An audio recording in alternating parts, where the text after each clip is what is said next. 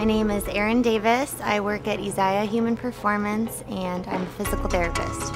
Today I'm seeing Mike Seaman. He initially came into me for shoulder pain. He has recovered from a stroke and heart attack that he had in 2010.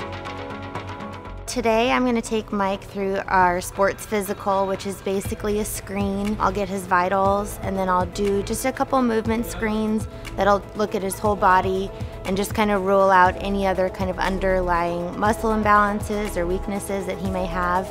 And then I'll go and I'll do a full shoulder evaluation, and then I'll work on his shoulder for a little bit, doing some manual work and some joint mobilizations. I think the biggest thing for me has been my mental approach to this whole thing and how much more positive I feel. I was pretty low in terms of how I felt about my bucket list. This experience is just another one of those things along my line of trying to be the best I can be and do the best I can and enjoy life, and that's what I'm doing. And they're making it possible. To think of where he came from with his stroke and heart attack to where he is now is pretty incredible. Right now it's a mental lift for me as well as a physical thing that I know it's possible now. I'm not stuck.